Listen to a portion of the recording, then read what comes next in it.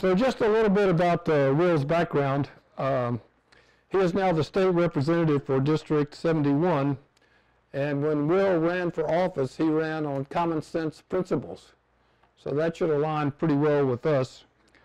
He says that he is a fiscal conservative who understands the importance of balancing the budgets, keeping taxes low, and ensuring Florida is able to compete in today's global economy.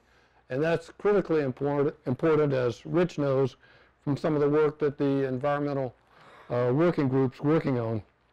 Will was born in Bradenton, and his family has deep roots in Manatee County. He is a partner with the Blaylock Walters Law Firm, serves on the Manatee Chamber Board of Directors, and formerly served as the chair of Meals on Wheels in Manatee. He's a graduate of the University of Notre Dame and received his JD from Stetson University College of Law. So let's give Will a big hand. Welcome, Will. Thank you. Thank you. Well, it's certainly my pleasure to speak to you all today. And it reminds me of my family story, my personal story. It kind of blends into why I'm here today regarding the environment. My grandparents moved here from Pikeville, Kentucky in 1948. Okay? And they moved here because my grandmother couldn't stand the coal air in the air. And so they were deciding between Florida and Colorado.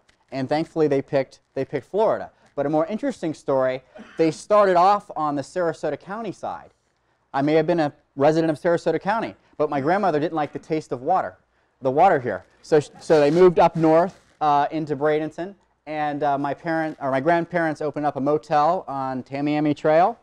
And then my grandfather and my uncle started a chain of sporting goods stores called Robbie's Sporting Goods. So if you're from this area, you may remember Robbie's Sporting Goods. My dad joined them years later, and then my parents met and had me, along with two brothers. So my dad and I have this debate all the time. I call myself a third-generation Floridian, but he's like, Will, your grandfather wasn't born in Florida. And I said, well, at this day and age in politics, you kind of can make up some stuff.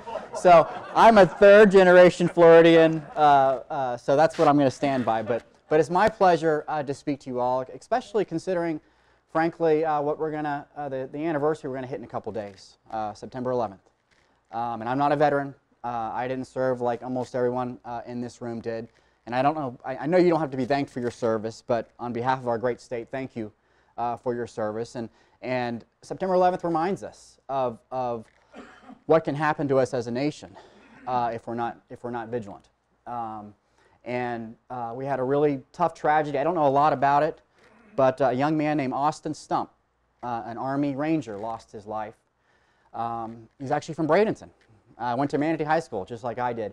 And I don't know anything about the circumstances, but I did watch the video of his coffin being lowered from the airplane at Sarasota Manatee Airport. Everyone should watch that video. I don't have to preach to the choir here, but just watching that and watching the family members, it's heartbreaking. But it just reminds me of how important people like you are and were to our great country. So thank you very much for that. I'm brand new to this process. So what I like to do with folks is kind of experience it from my eyes. I was elected for the first time in November. I've never held public office before. Like you said, I'm a lawyer. I'm a real estate lawyer of all things. So I got involved and I decided to run because I wanted to keep our great state moving forward. And any principles that allowed us to keep our state moving forward, I would advocate for those. Because I remember back in 2010 where we were economically as a state. And I don't want to ever see us go back there. So I ran. And I won. And if you walk right across the street, 41, you'll be in District 71. So District 71 includes mainly western Manatee County. If you split Manatee in half, I have the western half. I don't know if you've met Representative Gregory, but he represents the eastern half. And I represent a strip in Sarasota that goes all the way down to Siesta Key. So it's a really great district. And if you just look at the district, it just pops out water. Pops out water. And I'll talk about that in a second. So I was elected. And what's different about the state system and the federal system, there's no such thing as elect. I was immediately the representative. And what was a really neat thing is my predecessor, Jim Boyd, who's now running for the Senate in Florida, was there to congratulate me, and he gave me the member's pin that the person before him got it, who's now the president of the Florida Senate, Bill Galvano. So I took a call from the speaker who congratulated me, and my opponent called me, which was very gracious on her part. And then I had to hire staff. So I hired some great staff, and then we moved in what's called organizational session. So the Florida House elects their Speaker of the House, and the Florida Senate elects their president. The Senate started earlier, and I wanted to see Bill Galvano ascend to the presidency of the Senate. That has only happened, I believe, 3 times in Manatee County's history. It's never happened in Sarasota County's history. Sarasota's never had a Speaker of the House, I believe. Manatee's had a couple, so it's a big deal when a presiding officer from your area gets to the top of the food chain, so to speak, in their respective body. But as the big difference between the Senate and the House, the senators love to hear themselves talk. I mean, oh my gosh, there's a speech and a second and a third, and my aide finally said, Will, you're not a senator. Get out of the Senate, get into the House, you're going to be late for your ceremony. So I rushed out of there after President Galvano officially got his votes, took my dad. You're allowed to have one person on the House floor seated down with you. It's a very high honor to be on the floor of a body. And they only allow one person. My mom and my brothers and other friends and family were up in the gallery, but I took my dad, so he got to sit right next to me. And they brought all the freshmen up in groups of 5. And the only thing I told myself was, well, please don't trip over the seal in the middle of the floor. So thankfully, that didn't happen. And I got officially sworn in, and we officially elected the Speaker of the House, and he gave a wonderful speech. So then you move from organizational session to committee work. And actually, that's where we are right now in my second session, is we'll be going into our very first committee week next week. So back last session, we had 5 committee weeks. And during these weeks, we debate bills. We have various meetings about the committees. And bills make it through the process. Most bills need to make it through either 2 or 3 committee stops. And I was very pleased to have, I believe, the most number of committees. The Speaker assigned me to 6 committees, which was a lot. But I love doing the work. I especially like the work on Ag and Natural Resources Subcommittee. The Speaker assigned me to that subcommittee. And also Higher Education Subcommittee, which was a really, really neat thing to almost be in charge of the entire budget for the higher education system in the state of Florida. A couple other committees that I was on that may be of interest: criminal justice. So all those criminal justice issues obviously flowed through that committee. Gaming. I was on gaming. And an interesting little, I'll always remember this as a freshman, sometimes the Speaker assigns you a bill. And I was assigned a bill. And the very first bill that I presented was in front of gaming. And the Speaker, to put it mildly, has an issue with the Florida lottery. He believes it preys on those that may not be able to afford the lottery. So he wanted a simple legend or disclaimer put on the lottery ticket. So I ran that bill. And it was a pretty, I mean, Democrats and Republicans supported the bill. The Florida lottery had some problems with the bill. And actually it passed both chambers, but the governor vetoed it. So interesting, one of my very first bills, Governor DeSantis vetoed it. But gaming was a great committee that I was on. Commerce, was on commerce as well. So a lot of great committees. And frankly, I've been assigned to the same committees and one more for next session. So I'm very happy that the Speaker has faith in me that I can carry some of the important issues for this area and others into committee weeks. So you move through committee weeks.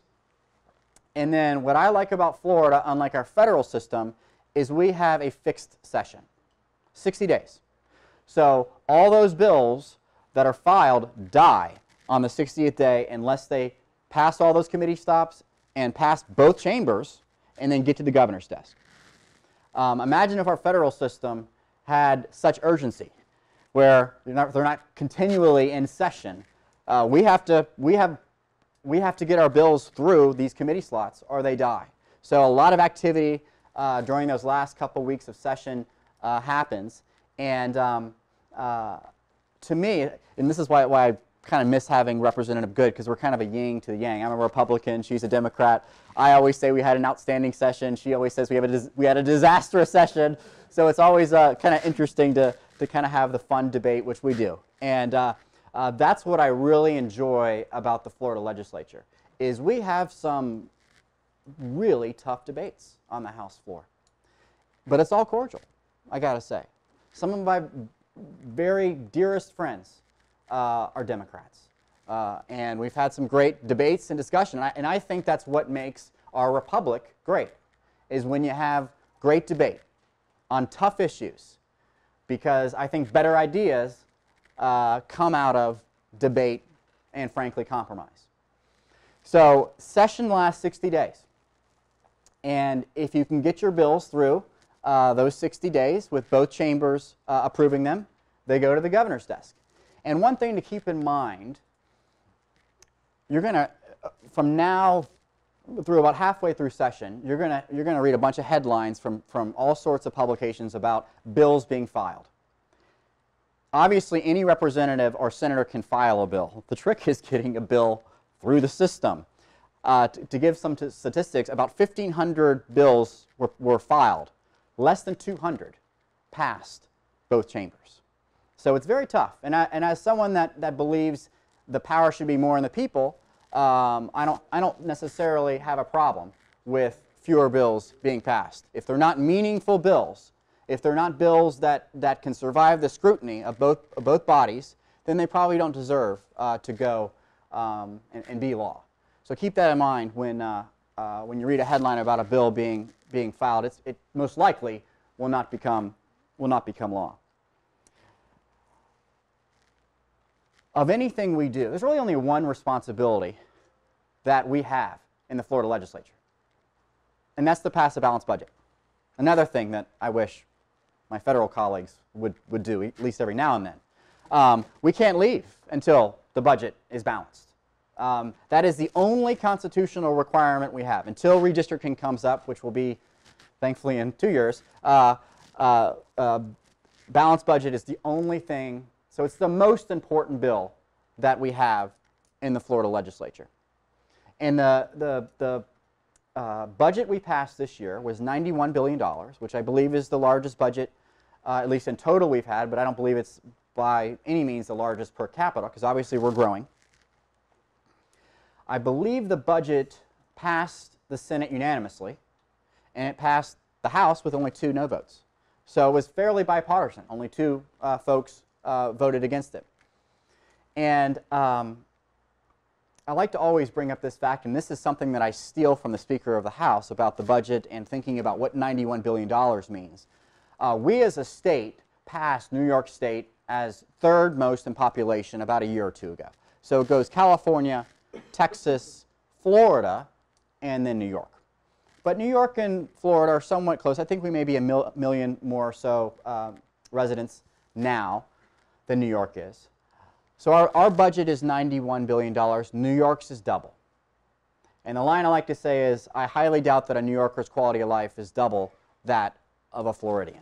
So to me, it's very important that we use fiscal restraint. And frankly, I don't think we would have accomplished what we did in the state of Florida over the last 8 years or so, since the Great Recession, but for the tough decisions and fiscal restraint that we had to show both in the legislature and certainly in the governor's office.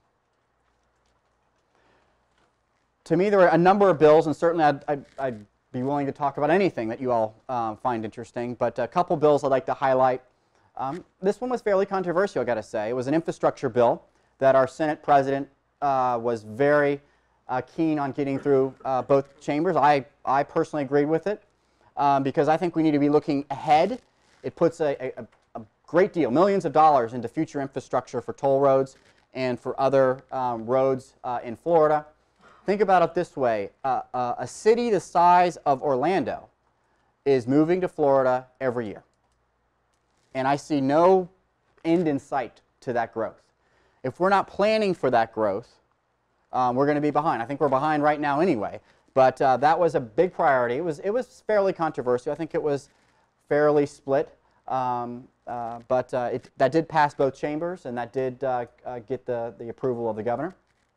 Certainly immigration was a hot topic in the legislature, and probably will be another issue we'll talk about and debate this session. Senator Gruters ran the Sanctuary Cities bill, which bans sanctuary cities, which passed both chambers, and Governor DeSantis signed it. Near and dear to my heart, we passed major environmental funding that, frankly, we hadn't seen in this state in a while. I would like to see a bit more funding in what's called Florida Forever. I don't know if y'all have heard much about that, but that's for the protection of natural lands. My family donated much of the land for the Robinson Preserve in northwest Manatee County. And so to me, that's really almost an easy win environmentally, is frankly follow the will of the voters. They passed this a couple years ago and get some of these funds so we can acquire these properties and in these areas that are the most environmentally sensitive. I'm a huge fan of the Conservation Foundation of the Gulf Coast. Actually, I'm on the board of trustees, and that organization is charged with helping find properties in this area, and there's so many. There are so many properties along the Myakka River, along the Manatee River, and our critical water basins that need protection. And I'm very, very, very proud of the work that we've done, at least last session. But we got a lot of work to do. Environmentally, I was very proud, like I mentioned earlier, to serve on the Ag and Natural Resources Subcommittee. We did a lot of great work in that subcommittee. Unfortunately, a lot of the stuff we got through that committee didn't make it across the finish line. A bill that I filed would have required a mandatory inspection of septic tanks. There currently, right now, is not a requirement under Florida law. There was one in 2012, and it was repealed. And the bill sponsor in the House who advocated for the repeal says now that was a mistake. So to me, it's a common sense type of solution, and certainly Republicans and Democrats aren't going to agree on everything, but this type of issue, I think, is hopefully something.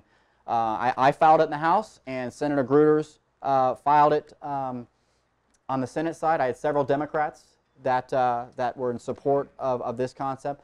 That's one piece of the puzzle.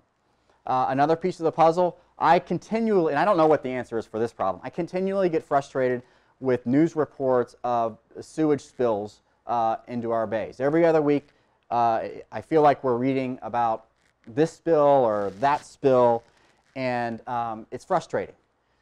And Senator Gruters, frankly, filed a bill that would penalize those jurisdictions that would do that.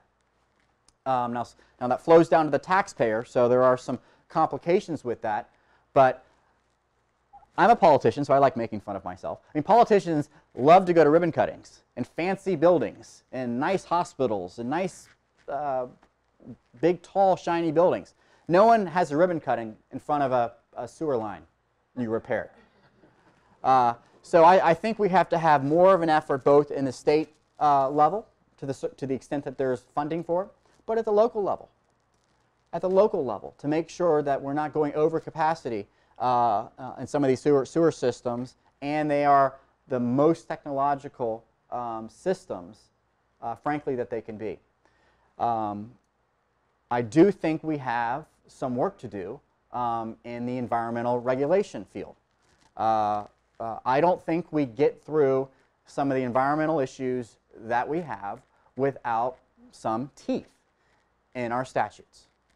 And unfortunately, what the legislature sometimes does, and we all do this as families and business owners, you focus on what the problem is right now. The problem last year was that red tide, the awful red tide. So a lot of the money, resources, thought went into that problem. The year before, what was it? Parkland. Parkland. The environmental issue is not necessarily going to be the issue top of mind for the next few years. So money will not always flow that direction. That's why you need environmental hammer, regulatory hammer, to beat down on those that pollute our waterway. And to me, it's not only personal. Like I said, look at District 71, look at Sarasota County, look at Manatee. It's all almost, besides one side, surrounded by water. Water is the lifeblood of our area and our state. And I'll never forget, for the rest of my career, I was out in a boat Braden Beach, right off Braden Beach, and I was with a mullet fisherman. And we were doing a clan restoration project with Ed Childs. I don't know if y'all know Ed. He's a great environmentalist, the son of Lawton Childs, actually the last Democratic governor in the state of Florida. So he invited me on a boat, and we were putting these clams into the water, and something like 20 gallons of water is cleaned a day from these clams. And so the mullet fisherman turns to me, and he turned to me and he said, "Thank you, Representative Robinson, for what you're doing." And I said, "Well, you don't have to thank me, but why are you thanking me?" And he said, "Well, this red tide has been devastating." I mean, this was the peak of the red tide. And he said, folks talk about not being able to go to the beach, which is tough, or not being able to spend their vacation on the west coast of Florida, which is unfortunate. But I couldn't feed my family. I couldn't fish. And I had to be contracted out to pick up the dead fish along the shore. And I can't imagine anything more frustrating for this young man, I think he had 2 children, than for his livelihood to go from catching fish and helping someone to the stench of death, picking them up net by net. So I think about that a lot. And frankly, I thought about him several times when I cast those votes in the Florida legislature. I was especially proud of anything involving water quality issues. Certainly the Mote Marine funding is going to help, and that is really going to help. I know there's some debate on do we need to study some more stuff, but Mote Marine is the preeminent institution to help us tackle this thing.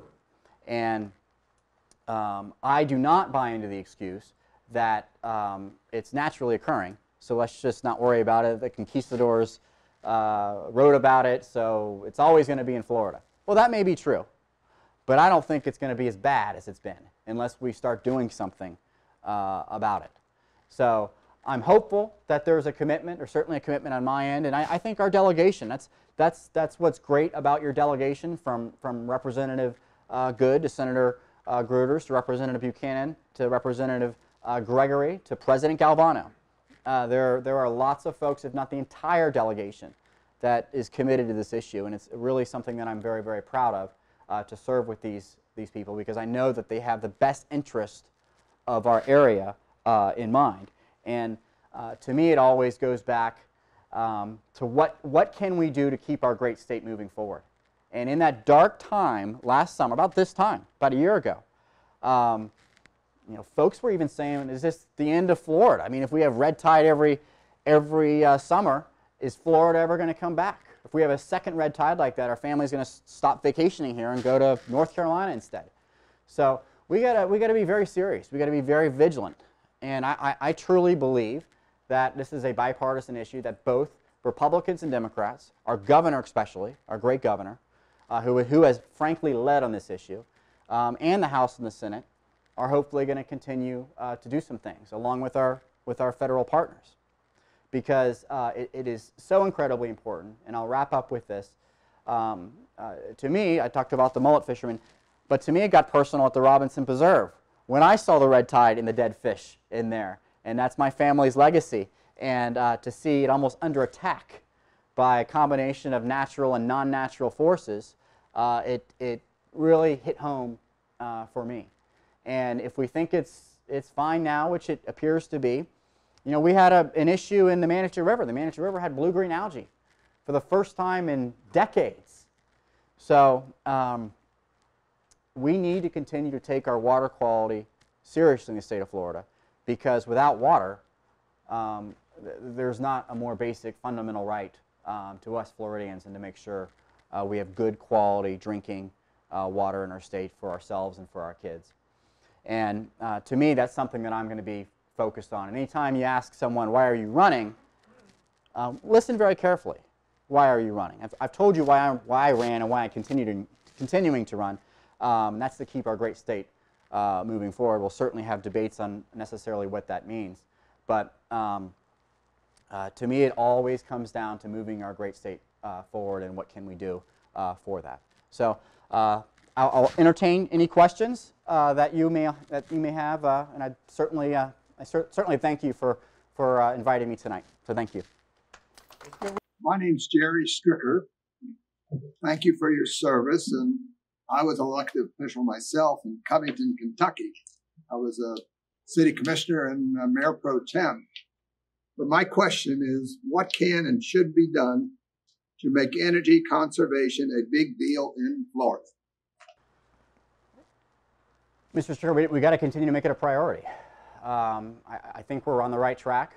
I do think that solar is certainly something that we've made a priority in the state of Florida. But to me, we haven't gone far enough. And renewables is really where the answer is. And to me, I'd like to see more of that. And I don't have anything specific or a specific proposal, but I'm certainly all ears. But to me, I think that the progress we've made in trying to at least, whether it's incentivize, recycling, I think I read one day that one aluminum can is like a week's worth of energy. To make sure that folks out there, even the young folks out there, understand and appreciate how important our environment is and how important recycling and renewables are. My name's Bruce Weinstein. Came down to Florida in 1989. My concern is the last few years I've been reading quite a bit about people who die and leave their money to the state of Florida in trust for a specific purpose. But it seems like over the last few years, our representatives have basically been taking that money and doing whatever they want to with it, as opposed to what is in the trust that the money is supposed to be spent on. Is that toning down, I hope? It is. And you're exactly right. The voters vote on certain things, whether it's Florida Forever funds, which I mentioned a little bit ago, or you probably heard of Sadowski, which is the affordable housing. It's actually, if you sell your house and you pay what's called dock stamps to the state, there's a portion of that that goes to Sadowski, which is supposed to go to affordable housing. Thankfully, and I talked to the appropriations chair about this, we actually funded Sadowski more than we had in prior years. Unfortunately for this area, a lot of that money went to the Hurricane Michael area up in the Panhandle. Those folks were just devastated. So we may not see it as much here, but the amount has gone up. But I agree with you 100%. We have these trust funds for a reason. Let's at least be honest with the voters. If we're not going to use it in the purpose that they voted on, well then let's take that to a vote or make them vote on it again. Let's try to avoid these bait and switch type of things. Thank you, sir, for that good question. I'm Rich Scissors, and thank you for coming and speaking to us tonight. Speaking of solar, what can be done to make solar available to people in apartments and condos and neighborhoods to share a solar farm themselves? And that's a great question. It's a lot of people ask me, what can they do when big government isn't acting in their best interest? And I said, well, we got to take control of who you are and your carbon footprint. I mean, do you know how much fertilizer maybe, I know this isn't a solar issue, but how much fertilizer you may be overusing, or could you use a different type of grass that maybe, so and Sarasota County, by the way, has a great website on little things that we can do as homeowners, and solar is kind of another one. Unfortunately, it is, for at least now, so expensive for folks to afford to put a solar panel, so we have to incentivize it as a state. And I do believe we have some good grant programs both in the state and in the federal system to help break down the cost, but I don't think we've gone anywhere far enough, certainly in the federal system. Y'all may know more than I would as to exactly what is out there, but we certainly could be doing a lot more in the solar area. I think the issue is individual homeowners can do that, but collective individuals like an apartment complex or a condo or even a whole neighborhood, going out and leasing or purchasing a solar farm, there's no mechanism in Florida to do that. Okay. I wasn't aware of that, but thank you. My name is Fred Stakowski. I've got two questions for you, please. Number one is, the state of Florida is still using the cross-check method of voter identification, or whatever you want to call it. Is cross-check still in place in Florida? I have not heard of that term, so unfortunately, I don't know the answer to to whether or not we use it in Florida. Well, it's a very controversial way of limiting people voting if you've studied the situation, which I have. And it's costs a lot of voters. What's happening is if there's identical names throughout the country, this was done by Chris Kovac, the attorney, Secretary of State in Kansas. And what he did is took a list of people with the same names. If one was a felon, everybody was disqualified off the list, no matter where they're at. Plus, if you were registered in 2 states, that was limited. There was thousands of people. Okay, number 2 is you mentioned the toll roads.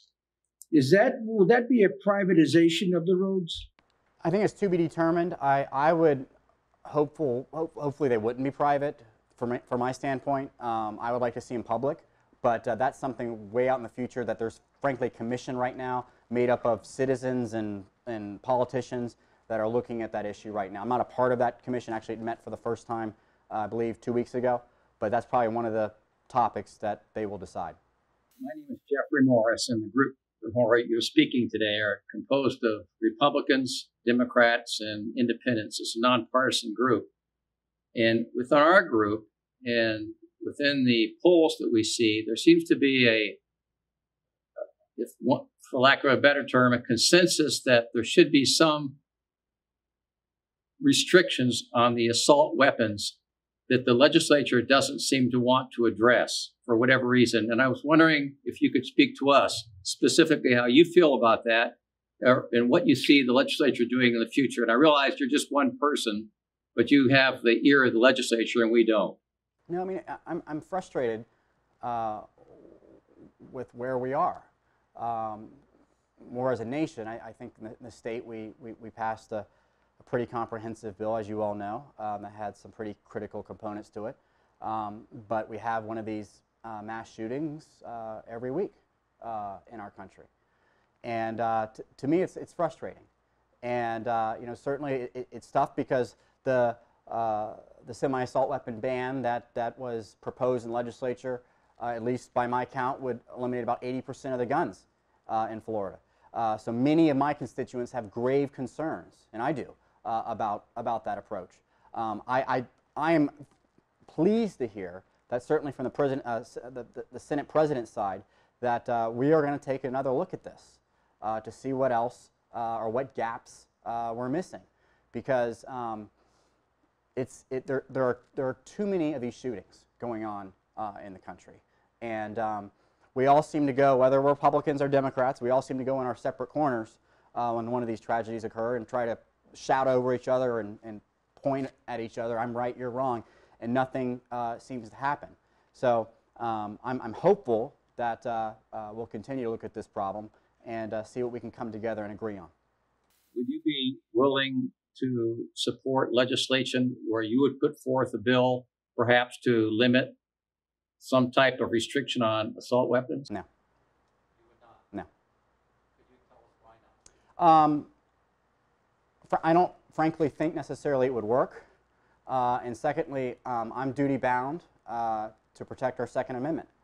And until we try every single thing before that, I'm not going to limit someone's Second Amendment rights by that approach. You're welcome.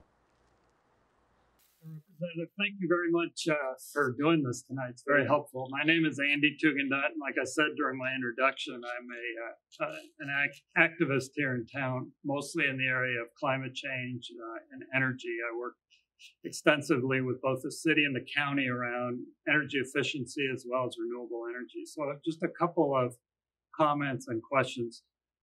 Florida does not have any state incentives for solar, actually, at this time. It did at one point, but in terms of policies, it's one of the most backward in the country, one of the least progressive as far as incentivizing renewable energy. The comment that Rich mentioned earlier around community solar, you can't do community solar in Florida because there's a restriction on who can sell electricity in Florida. And you can't have net metering, virtual net metering, which is what's required to be able to do apartment level or condo level solar. So it's not going to happen until your organization changes those rules. So we need dramatic changes in the rules around renewable energy and energy conservation in Florida to be able to become more, I guess, be among the leaders in what's going on in the country and elsewhere. Another policy that's necessary, where there was a bill introduced, and there will be again, is around a renewable portfolio standard, which requires a certain amount of electricity to be generated from renewable sources. Would you support a policy like that? It sounds reasonable. I'd obviously like to look at the language of it, and certainly any ideas you have, both tonight and offline, I'd love to hear them. I will definitely give you my. I'd love to do that. And I just one comment about the toll roads. I don't know of any environmental organizations that support that don't think those toll roads are a real disaster in the making environmentally. Well, we got to do a good job of making sure those roads don't impact environmental areas, and I'm hopeful that we'll do the job we need to do. Thank you. Let's give the representative a big hand and thank you. Thank you. Thank you very much.